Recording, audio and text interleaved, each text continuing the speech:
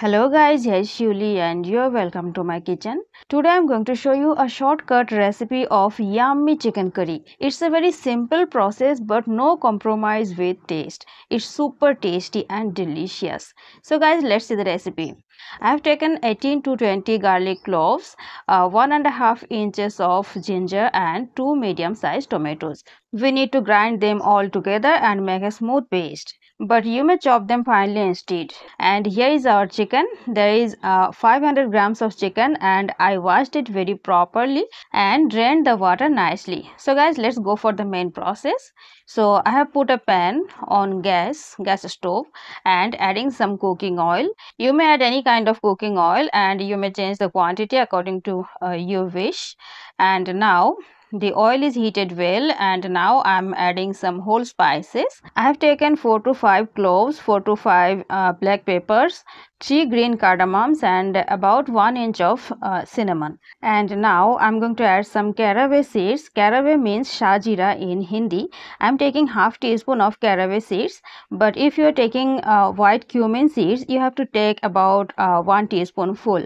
After all the whole spices are crackled well, we need to add some onion. So I'm taking about 5 to 6 medium sized onions, finely sliced, but you may chop them very finely. It's your choice. And now we need to fry them. After the color has started to be brown, we need to add that paste, that grinded paste of tomatoes, garlic and ginger. So I'm adding it full. After adding the paste, I'm going to add some water, washing the mixer grinder jar to avoid wastage of spices. I'm mixing all the things a little, and after that we need to add some salt and spices powder. So at first I'm adding some salt according to taste, 1 teaspoonful of salt, half teaspoon of turmeric powder, 1 teaspoon of coriander powder, it's half of twice, and red chili powder according to taste. You may add some ready-made chicken masala from market, about 1 teaspoonful, but I'm not adding it, and I'm going to add garam masala at the end of this recipe. After mixing well, we need to wait for some time until the water we added is dried up, and after the water is dried up, we need to add the washed chicken. I added it, as you can see. After mixing well, we need to cover and cook for some time, for about 10 to 12 minutes. In between, we need to uncover the pan and stir it nicely to avoid burn from the bottom. In the meantime, some water will be released from the chicken and it will be dried up. So we need to continue the process of uncovering and stirring and covering again. The heat should be on medium or medium to low, and when the water is dried up, the spices are sticking to the bottom. Now it's high time to add water for gravy. So add water quantity according to your wish, how thin or how thick you want your gravy to be. So I'm also adding water according to my choice. I'm not going to make it very thin. So I'm adding about 2.5 cups of water. Now mixing everything well. And after mixing, we need to cover and cook again for about 10 minutes.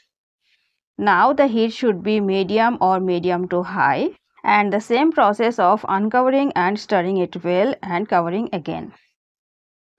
After about 10 to 12 minutes, our curry is almost ready.